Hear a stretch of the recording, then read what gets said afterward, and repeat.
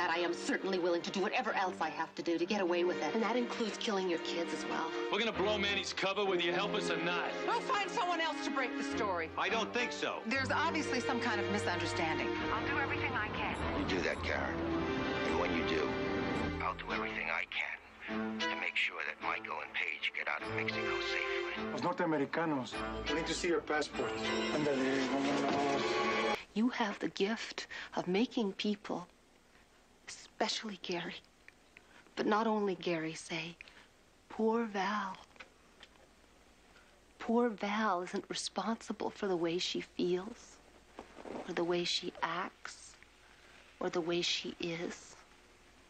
You can't blame poor Val because she's poor Val. She can't help being just a little bit crazy.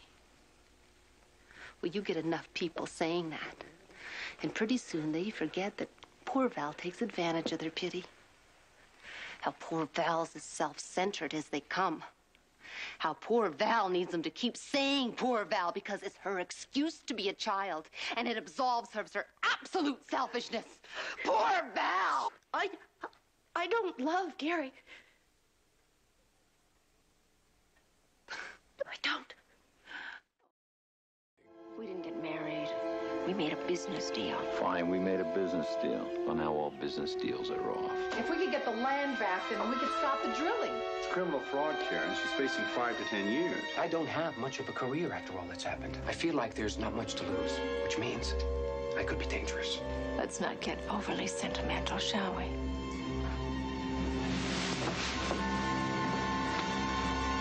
I would have done anything for you. Hello, Paige. You've been behind Murakami from the beginning, and I'm going to prove not it. now. I'm not in the mood. Your biggest mistake was setting me up. I didn't set you up. You were fired because you stole from the company. That has nothing to do with your fantasies about Murakami. For years, you have lied and cheated and conned people, and you've gotten away with it. But I am not going to let you get away with this.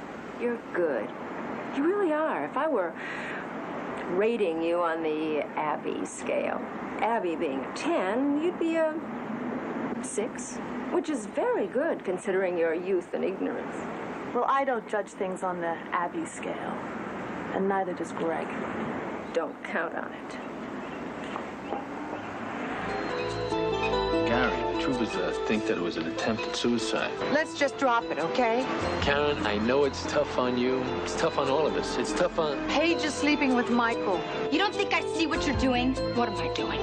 Oh, poor Olivia needs her stepfather at home. I am not going to be used to make Gary feel guilty. What's been going on between you and Jill? My relationship with Jill is between the two of us. No, she's in there dying. Now it's between the 3 of us. She just tries so hard. Too hard. I don't think I trust her. You don't either. Mama feels exactly the same way. Now, I know you don't trust my premonitions, but I was right about Karen and all that fire, and I know I'm right about that girl. What is with you two? She is young, and she's just overcompensating. She's insecure. You got to give her a chance. Uh-huh. You told me yourself that she hasn't had an easy life, right? She hasn't had an easy life. Uh-huh. I'm off base, right? Yeah, I think you're off base. I would keep both my eyes on her. I'll check in on the twins. Okay. Not Karen. There's a war going on between the haves and the have-nots. People like you and people like me. Except it's just beginning. It's gonna get a whole lot worse. No, lady. I don't care about you. I already got enough to worry about. What's your problem, Laura? You're the one that's got the problem. Is that right? Laughing and carrying on with that guy like you're on a date. And that bothers you? It makes me sick. You are so simple. You are such a slut. Well, it takes one to know one, doesn't it, dear?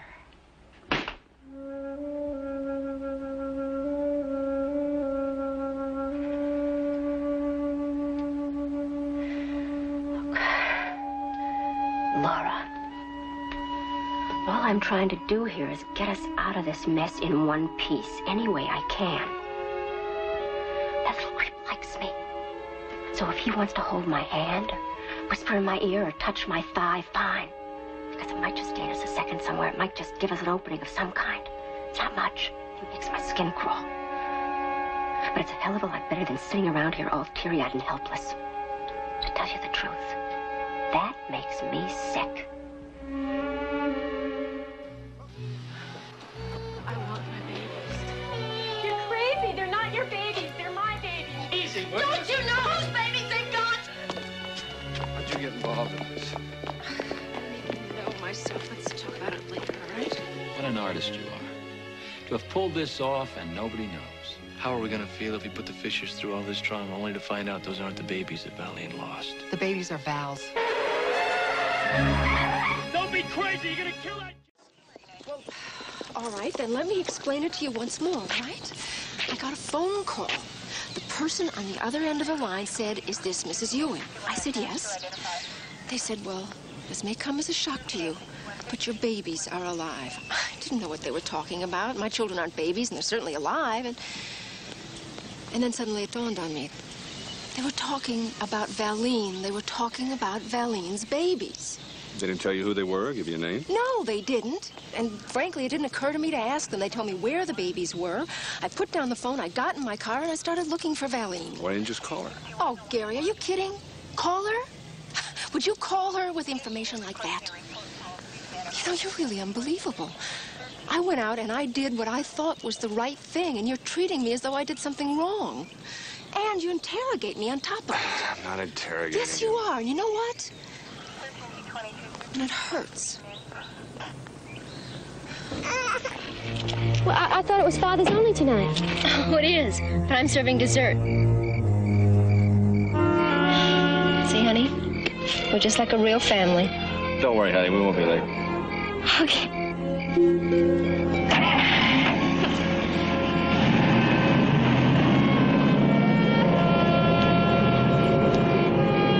I'd look out for that man of mine if I were you. So now you're going to start giving me advice about men? You got a good thing going here, Valine. You got to protect your dream. Laura, you hung my jacket up with the wrong trousers. Look at this. I mean, there's no point in spending a lot of money on clothes if you're going to treat them like rags. Richard, you're the one that hung them over the back of the chair. Yes, but neatly, along the crease. Did you get my Armani jacket from the cleaners? Gee, no, I didn't. You know, you told me you'd pick it up. I got an important meeting tomorrow. I was counting on wearing that jacket. It's not in there.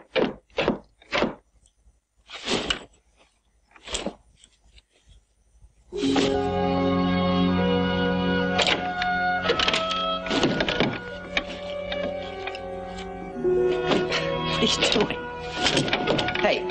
Hey, look, will you stop it? Hey, just stop it, will you? I am through. I'm so sick of your blaming me and using me. I am so tired of taking it and taking it and taking it and taking it and taking it. I can't stand it anymore. Stop. Then by the power vested in me, I now pronounce you man and wife. Gladys.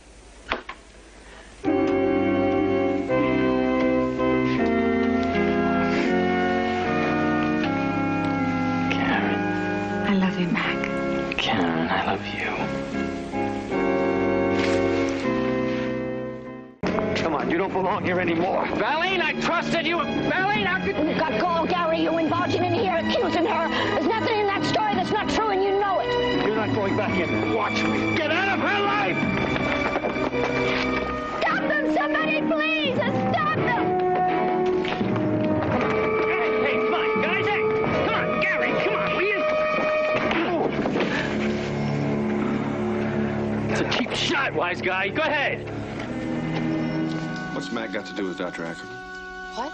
I just heard it on the radio. Mac was there, so were you. What the hell's going on? Val's babies are alive. You're handling this pretty well. Your kids may be in there if it were my kids. Sorry. It's okay. Abby, I don't know what you're talking about. Wow. What? They told me your babies are alive.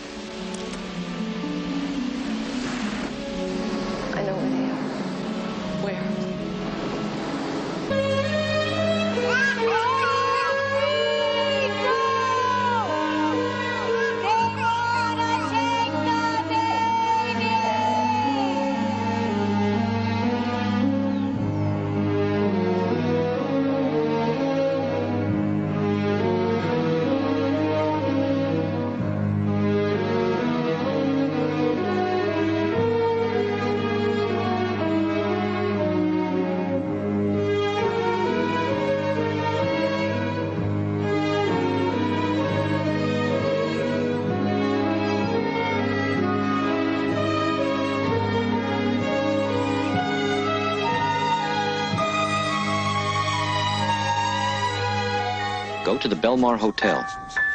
Make sure you get there within a half hour or it'll be too late. Mac McKenzie's Jeep will be parked in front of the hotel. Get in the driver's seat. Wait. When you see Gary running toward you, start the engine. He'll get in the Jeep with you. Drive away immediately. Karen, this is Mark St. Clair.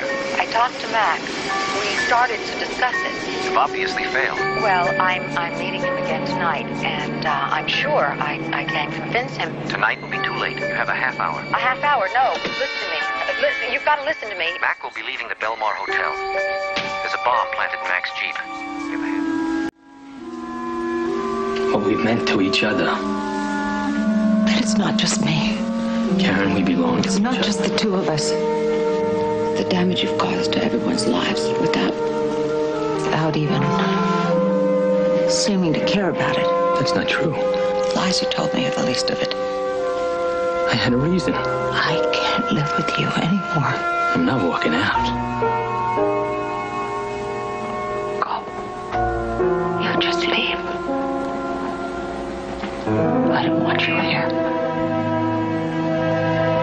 I don't want to see you anymore.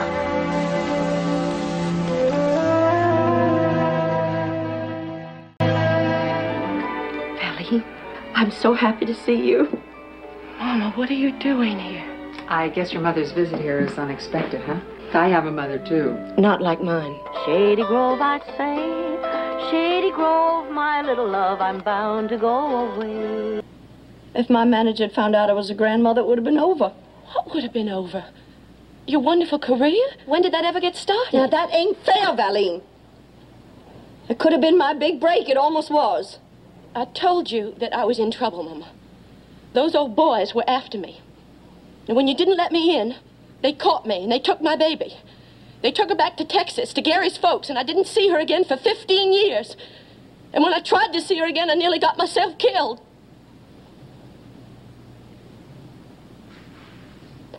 I didn't know. But, Mama, I tried to tell you. Someday soon, Mama's going to be doing real good. I'm going to come back a star. Oh.